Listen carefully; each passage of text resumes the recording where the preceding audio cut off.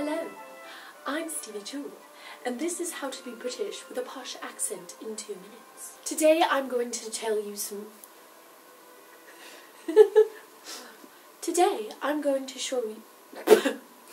1. Attending Hogwarts will really increase your chances of believable Britishness. After you graduate from Hogwarts, gifting yourself tea with the Queen is a great way to celebrate. I have had tea with the Queen several times, and she tells me that my accent is wonderful and very posh. Also, you will notice that I am drinking tea with biscuits.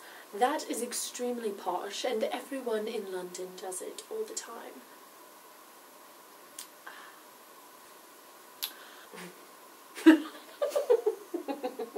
Also, it helps in daily conversation to know who Paddington the Bear is. He is a very popular character. He's very posh. His raincoat is yellow.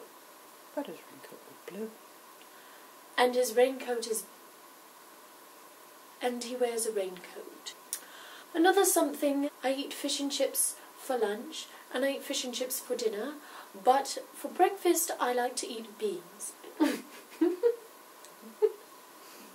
Every posh person that I've ever met, including Posh Spice, eats beans for breakfast. When riding a double-decker bus, it is far more believable that you actually live in London, because everyone knows that everyone in London rides a double-decker bus, and that is it. And the bus must... and the bus... and the bus must always be red. You can only drink from China. You don't drink from a mug, or a cup, or a plastic cup, or a glass. You only drink from China. No one will know who you are if you don't eat at Harrods often. It's very helpful in posh circles if you know Christopher Robin, and even more posh if you know Winnie the Pooh directly.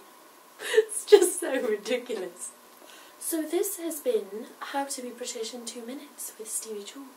Thanks for watching. I'll talk to you soon. There are only red double-decker buses. And the bus... Stop laughing. Okay. Not you, me.